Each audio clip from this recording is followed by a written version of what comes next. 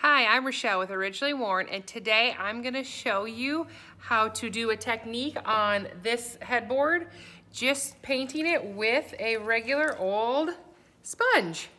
So this is a cheap sponge from the dollar store. It's a pretty thick sponge, as in the sense it doesn't have a huge, like a lot of the holes in there, but it's going to give it kind of a whitewash technique.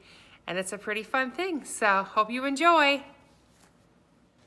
So you can see here that my headboard has 2 coats of Annie Sloan French linen painted on it, and I painted it on with a regular round Annie Sloan pure bristle brush. They're really amazing. I think I used a medium one. Not that that really matters, but just so you know. So I do usually paint with a paintbrush, but when you do a whitewash, it's kind of easy and fun to use a sponge. So what you'll need is a regular sponge like this. You can use ones that you wash a car with too. Those are really great.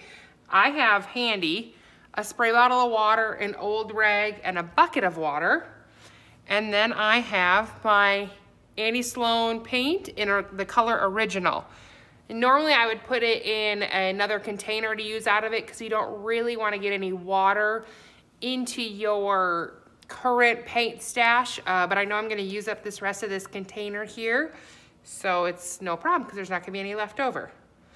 So there's a whole bunch on the lid I'm going to start with, and I've gotten this wet already, so I'm just going to get a little bit of the paint, and I'm actually going to be like kind of cleaning up my lid here. And then you're going to start just by dragging, let's see, where can you see on there?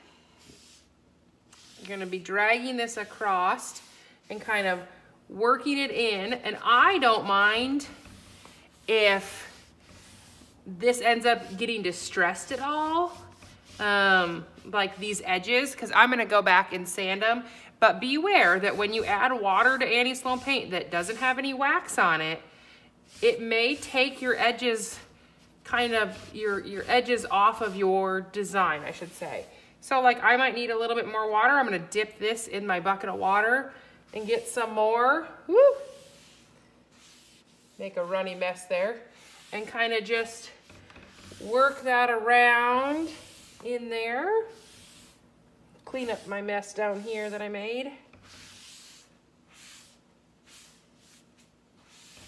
And you can kind of, you know, get some in other areas. Let it, if you have a piece that has a lot of carvings or anything like that, you know, let your paint that you're doing a wash with gather in those spots. It'll look kind of like a wax possibly. And you literally can just kind of rub it in. I think I first saw this done on a video from another painter. I think it was Refunk My Junk. Not sure on that, but it's just a fast, kind of fun technique of whitewashing. You just kind of work it where you want it and get the look you're going for. So you can see here, you get a little bit on the bottom. You can see I could take it and add more or less water and kind of work this around. That is the coolness of Annie Sloan paint.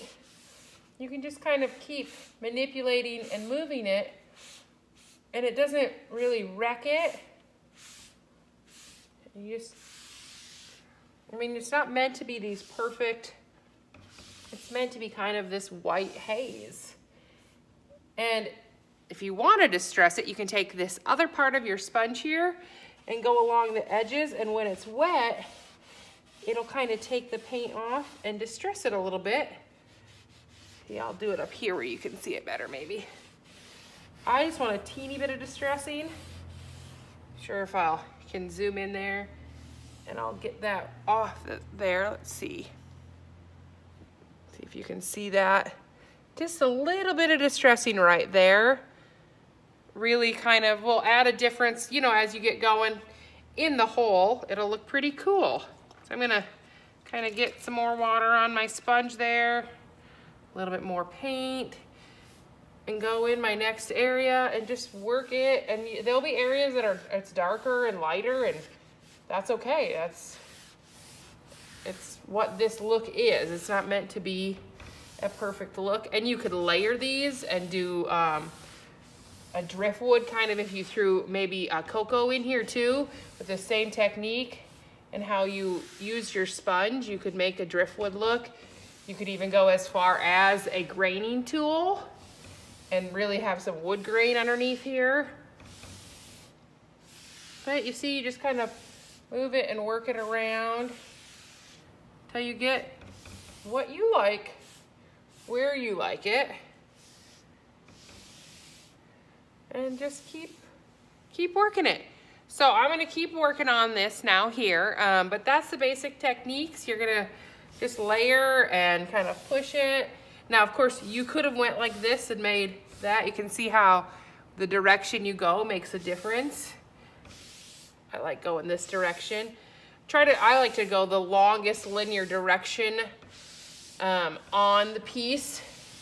So of course, this is the longest direction. I want my stripes kind of to go that way. But that's, you know, it's not a hard, fast rule. It's just what I do. And I will probably end up distressing this quite a bit and maybe putting another layer of something on there. I haven't quite decided what I'm doing in the end, but after I finish with whatever I'm painting, then I will clear wax it with Annie Sloan Clear Wax. So I hope this little fun tip was a good time for you today, and happy painting.